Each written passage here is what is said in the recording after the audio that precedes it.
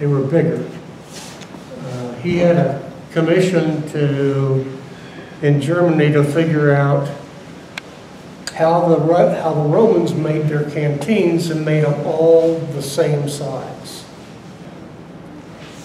I made them big, and at the time I was in a tent going between Dallas and Minneapolis and, you know, trying to sell and make a living and all that kind of stuff, which was next to impossible. But I saw Chris Stott, and you guys may know him. He's a box king of the world, or at the time he was an excellent box maker. And he made one of these, and he made it about this big around. And it was a box. And I thought, well, why not have something in between those two? So I started making them like this, and this was really a good seller in the 90s and the early 2000s, because guys like to go to football games, and you know, you can't bring hard liquor into a football game or a basketball game or any of those. And this doesn't pick up on the metal detector. And they were walking through, you know, the metal detectors. That was the only security they had. After 9/11, you get patted down and you can't get in with this. But these still sell. And here, I'll pass this around. And this was, I used to teach an advanced class in John Campbell.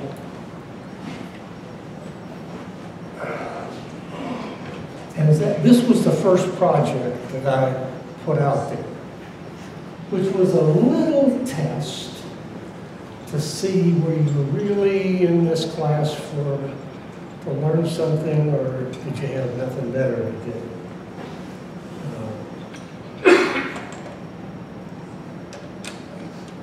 Let me tell you how that thing is made.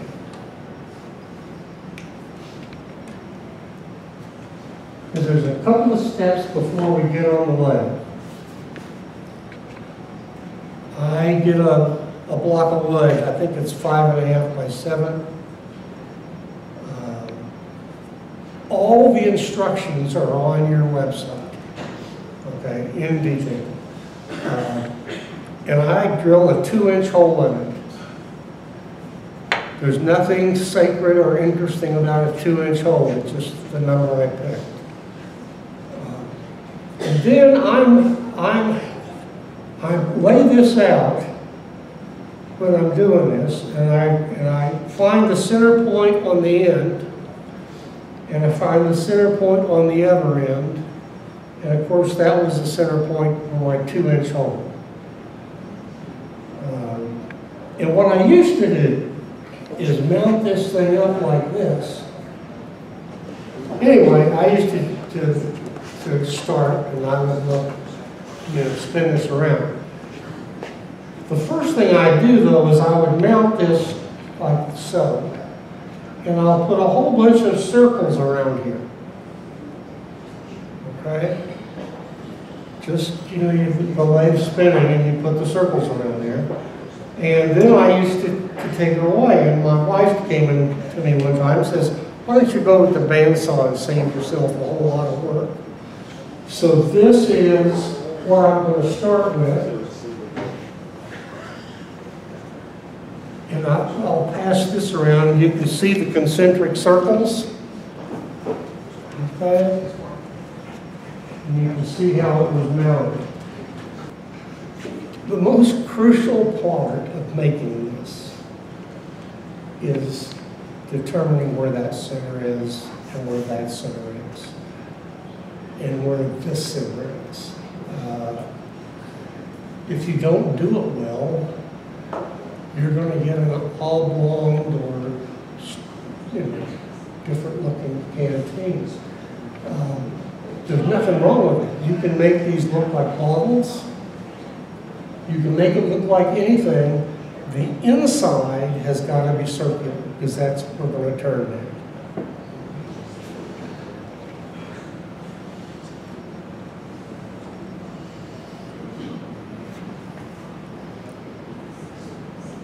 Now, on a life center piece, I mean, yeah, on a multi-axis piece, make sure that you lock everything down. And my rule is, never put your hand on that side of the tool rest for any reason. You can move the tool rest if you wanted to get to something over here or reach for something. But you don't want to put your hand over there, because as long as it's over here, you're not going to get hurt. But the minute it jumps out to here, okay? Anyway, here's my blank, like it's going around. It's got the concentric circles on it. And when I turn this on,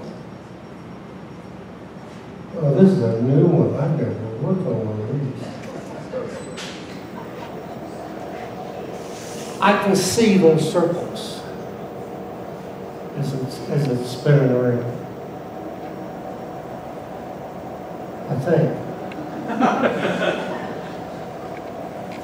And what that lets me do is I am going to come in here.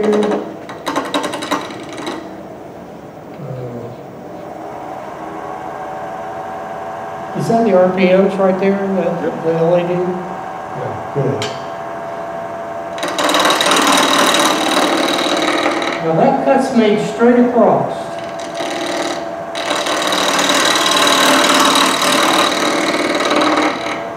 And that's the second one. And what I'm looking for is, and I got it, that this is rounded. And the reason I want to know that is I will look and say, what concentric circle did it go to? And I might even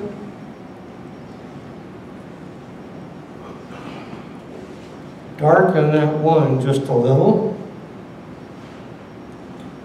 so that I can tell which one it is.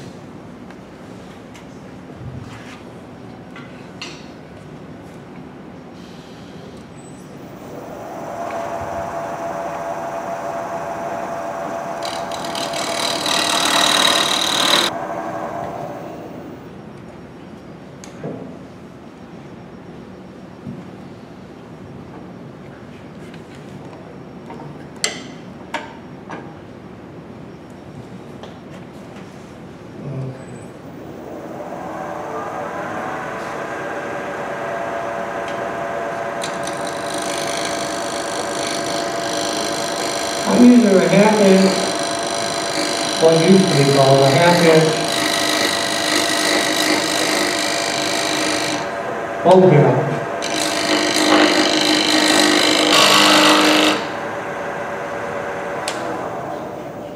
And what I'm trying to do is get down to the round line, okay?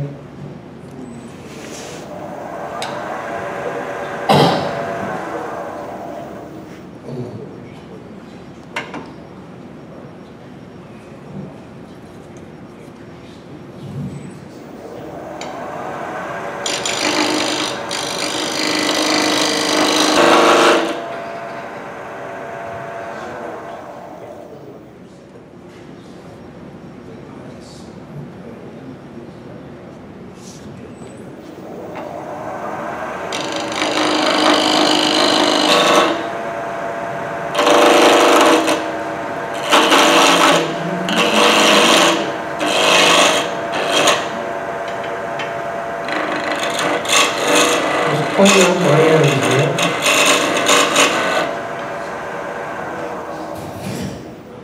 And I used to be really, really careful about having any bumps here, because we've got to sand this, right? And I thought the only way to sand it was by hand. And I don't know how many years I went by, and I sanded it by hand.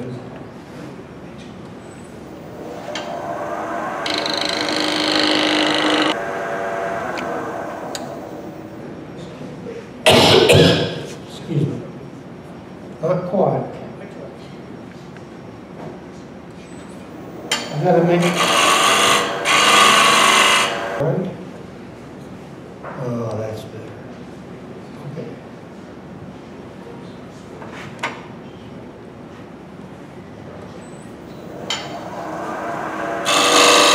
I've got this round and I've got this taken over. I might just want to sand that center part right now.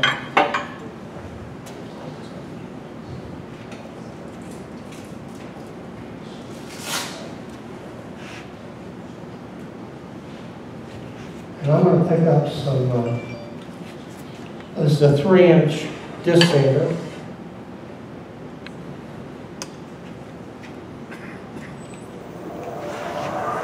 I'm going to try and hit just the bottom part of this. I don't want to hit the top.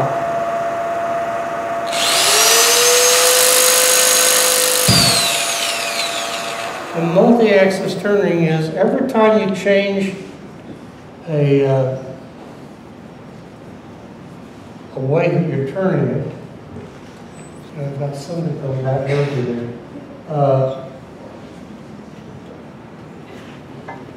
So, well, I'm going to mount this thing in my truck.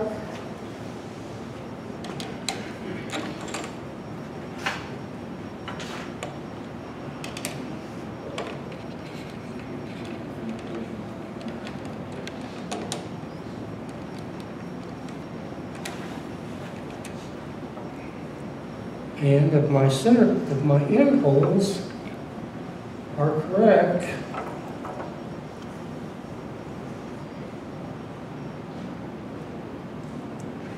then that ought to work. Let's see. It's kind of the same as it was, isn't it?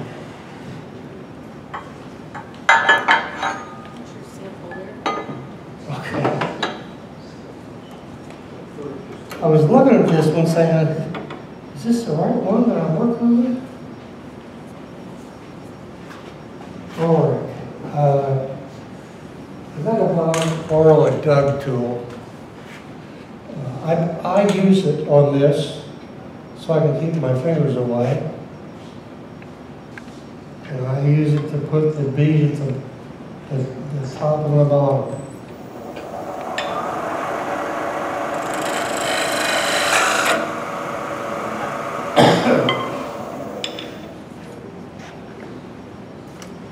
Okay, and I make a smaller bead at the top than at the bottom.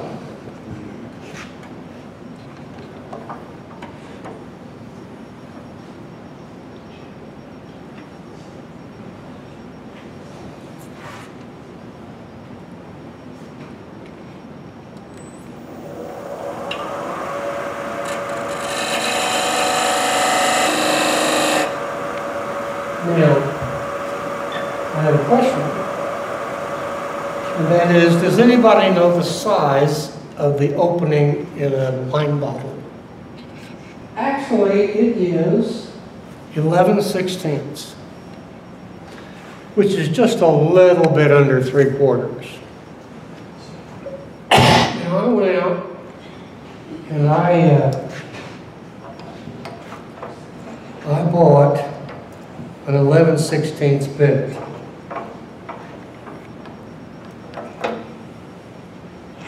Because I wanted my top to fit real well. And in putting it together, I use those silicone stoppers.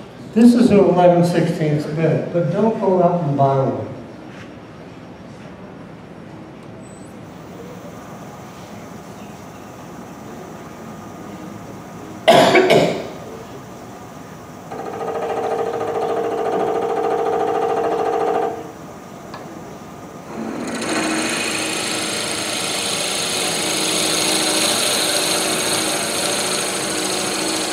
And the reason I say that is, you know, putting on that silicone stopper piece over the 1/2 inch piece of wood.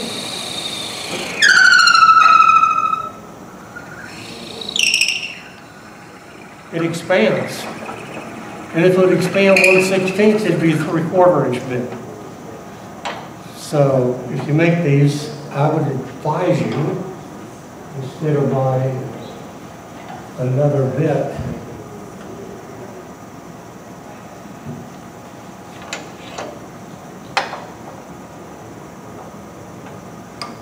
to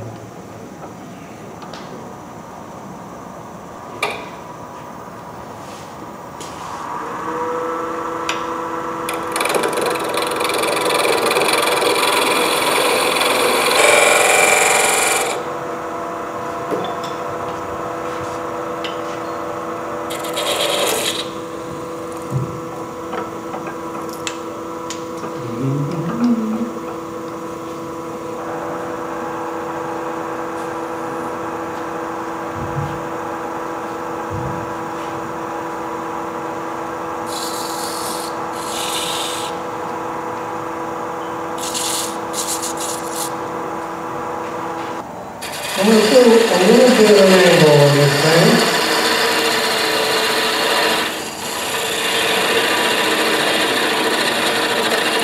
Because I want it to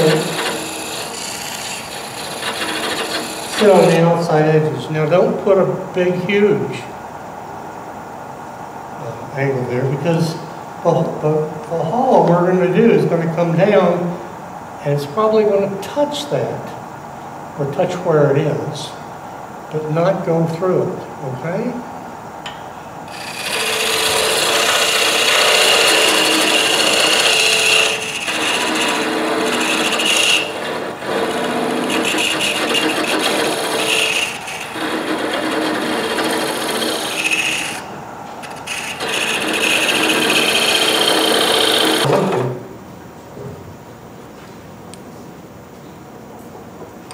Okay, so there is that part.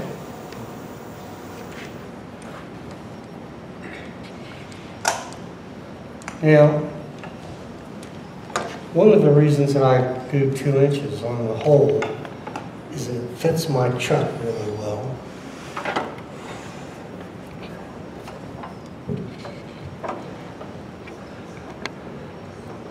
Oops, forgot one thing.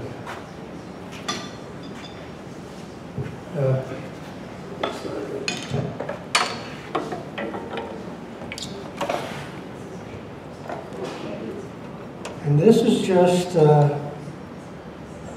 you need a hook tool to go in there.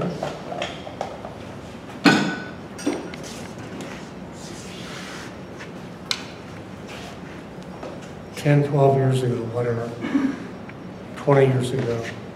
These were called Dale mesh scrapers. They're still available from Craft Supplies, and I know Packard. I think they're made by Hamlet. You want this off the way? And they really do just an absolutely perfect job on this.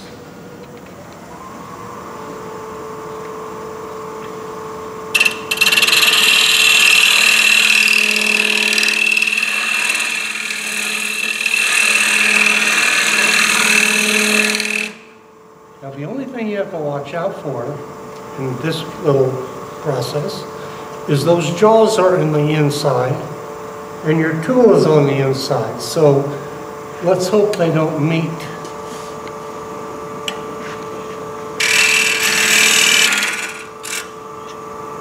And I only go halfway across because I don't want to hit those jaws.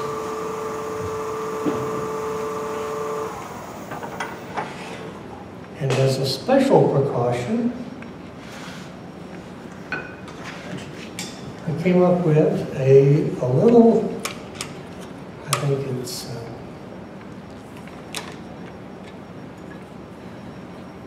MDF piece, 1/4 inch, any 1/4 inch piece. But that'll go right over my jaws also. So I only have the outside edge of this thing holding it in on. You know, have you ever sharpened these? Yeah, high-speed steel will sharpen this and take out nicks just super. You can't do it, I don't know, to take off a lot of metal, but it'll take off. And I sharpen these things every now and then. So let's hope that it holds, huh? Are you with me on that?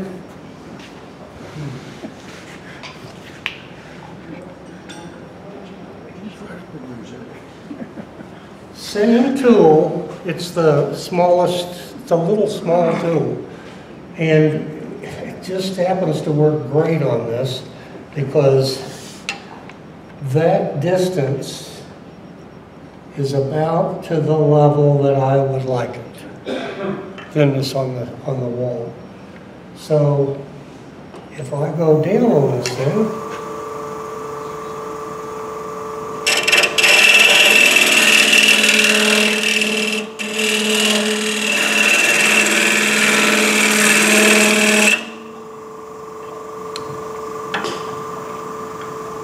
a little too close.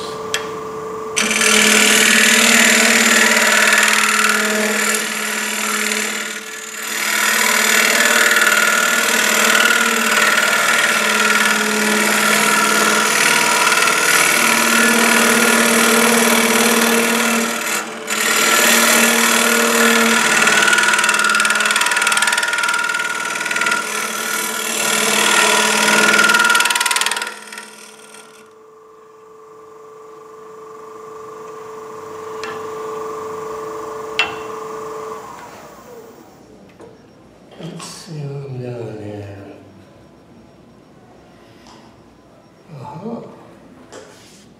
Seems a really blind person.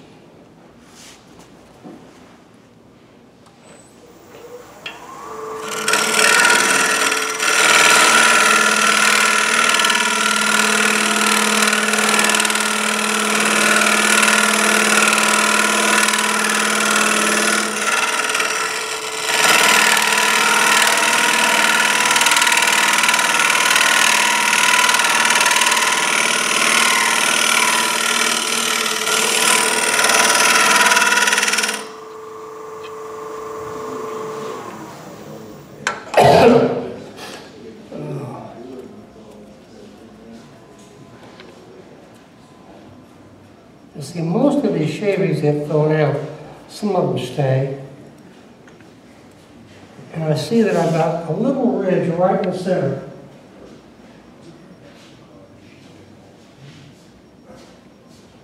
Oh, there we go.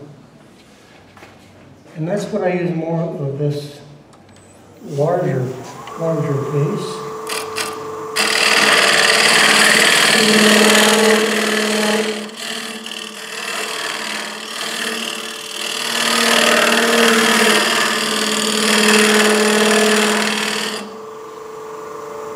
And that usually clears out everything.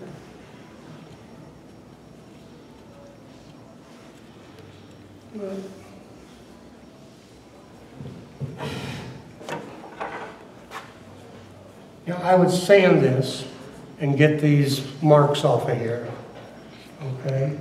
And I would turn it around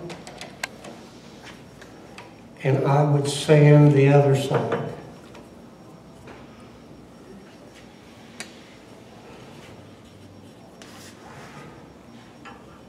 Also.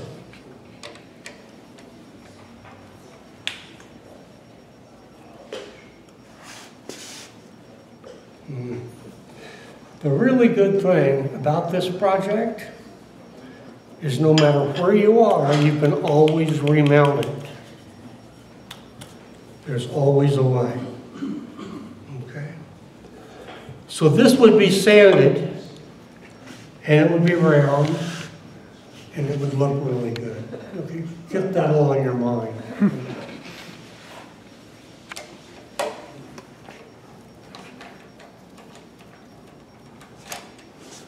So the next part is I would create the medallions that go on the side. And because of the time, I'm going to just go with one medallion. I need my tail stock.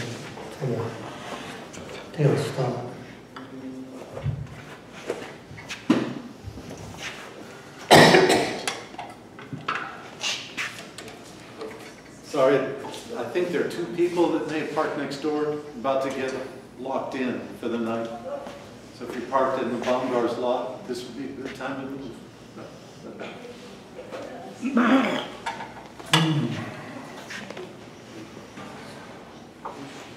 This is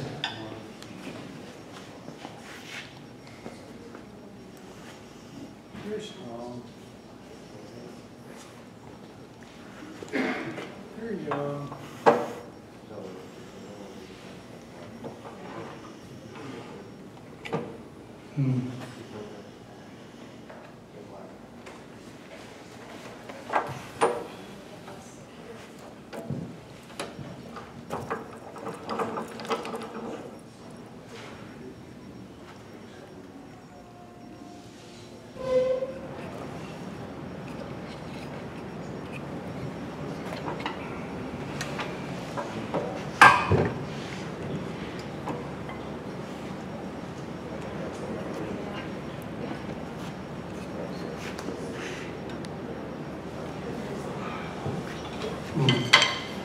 I'm looking at it right there.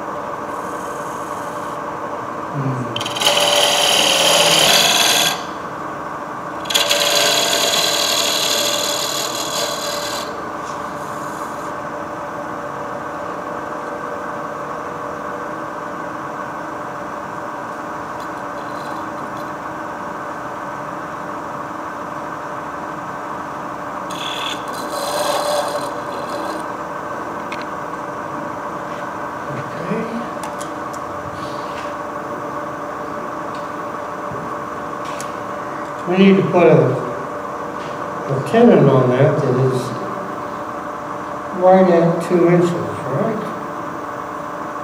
To go in a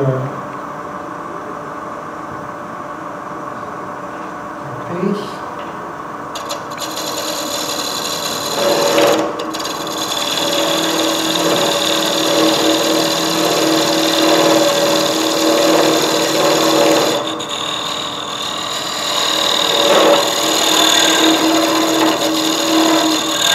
A little bit of an undercut.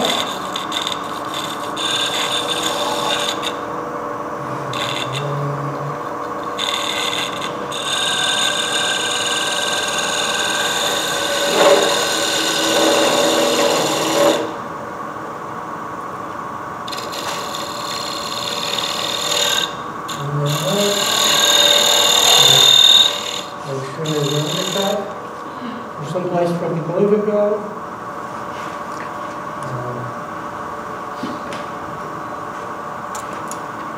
You know, I'll tell you what I do. I get 2 of these, and I get them about the same color. Because you'd like to match the color of the wood. You know, ash is pretty easy. White oak is, you know, there's dark white oak and there's light white oak. And then what I do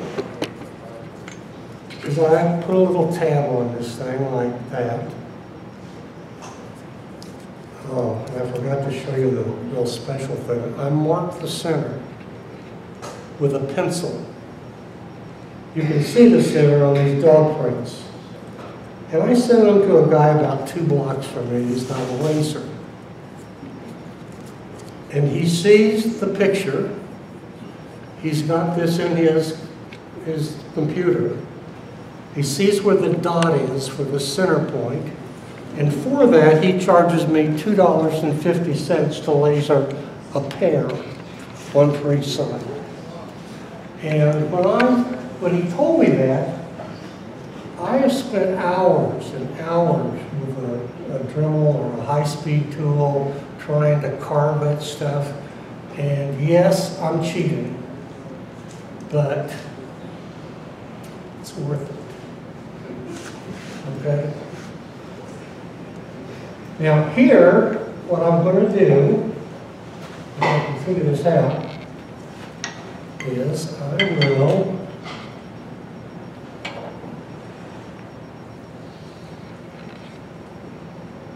and you saw the finished product when it went by earlier, right?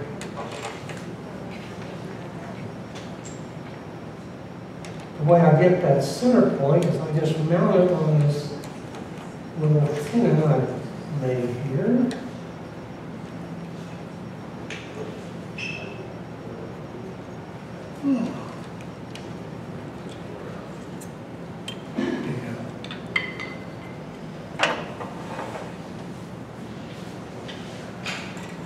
And before I get the stone inlay, the reason I do the stone inlay is down in Colorado Springs, it's an American Indian potter world. I mean, they go hunting for it, they go looking at it. And so I try and make this with the colors that they use. And the easiest way I've found is with a stone inlay. But we are not going to do that today.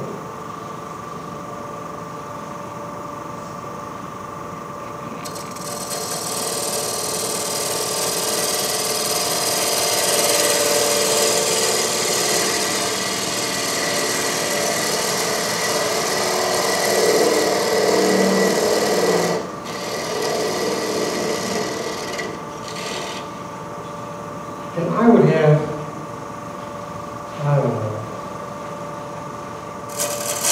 20 of these things, or 20 pairs.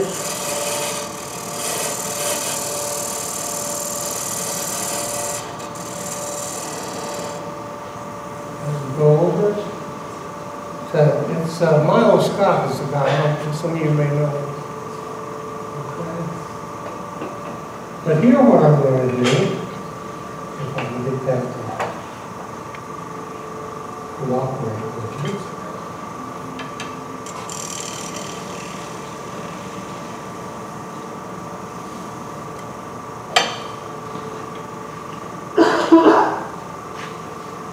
Is I'm going to use a texturing tool.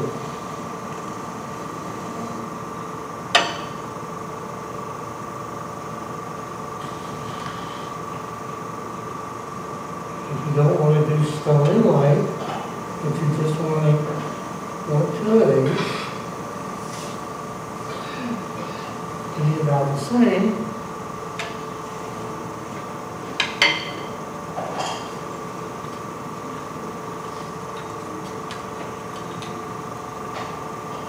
I take a pencil and a ruler, and I mark. This is a ½ inch. This is 1 inch. And I have, this is the small sorbet texturing tool.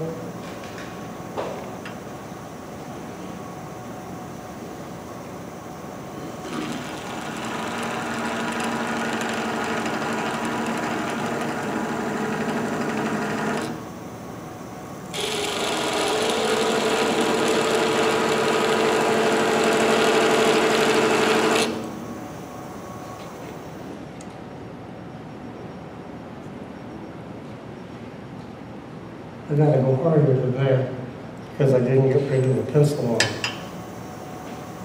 And I'm gonna try. You think we're lucky tonight? I'm not sure about that.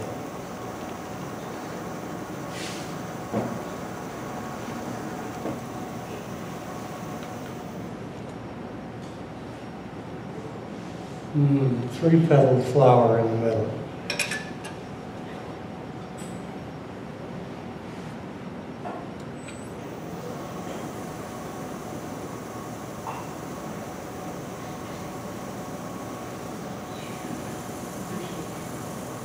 putting more color into my pieces.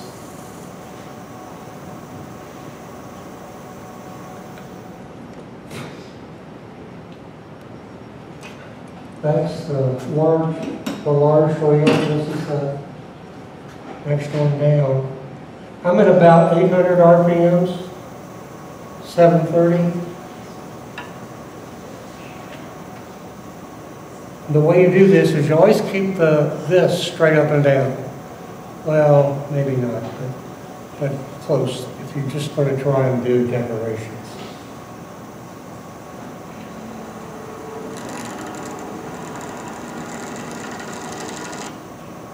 And this tool does not cut.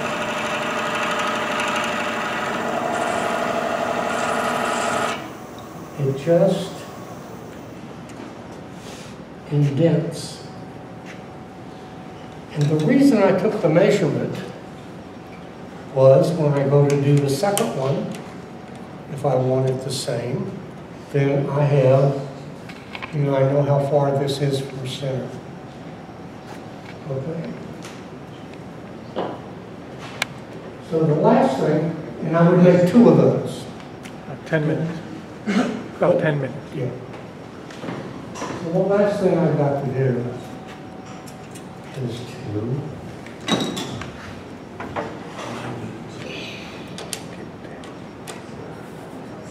and this was sitting in the box and already round, so I thought I'd use it. I sure hope it works. Sometimes they're sitting in the box because they don't work. And there.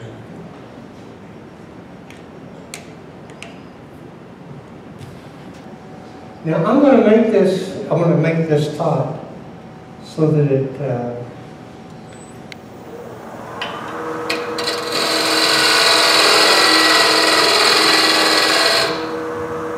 well, hopefully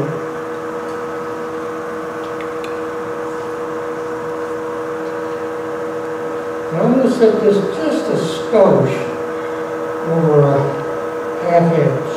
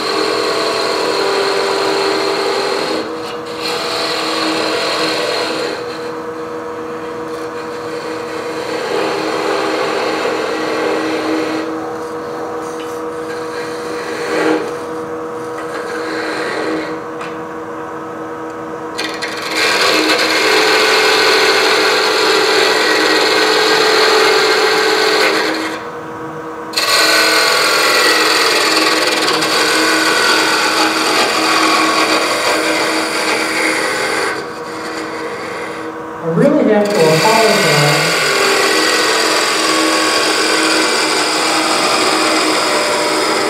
to the club for a number of things. I'm sure that I was up here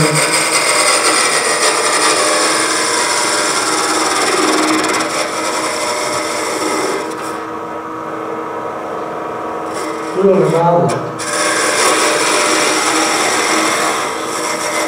Usually when I do the novel, I help with pieces of trivia so that the audience doesn't fall asleep.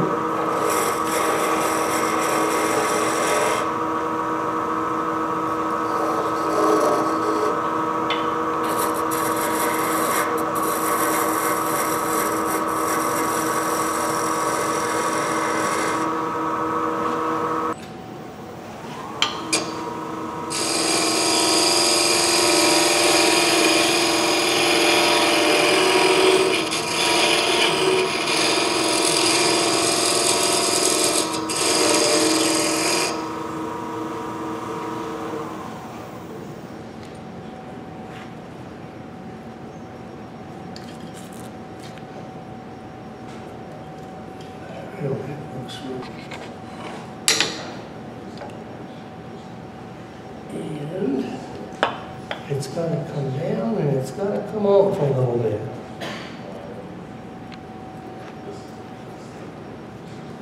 When you do this, take your canteen and see if it fits.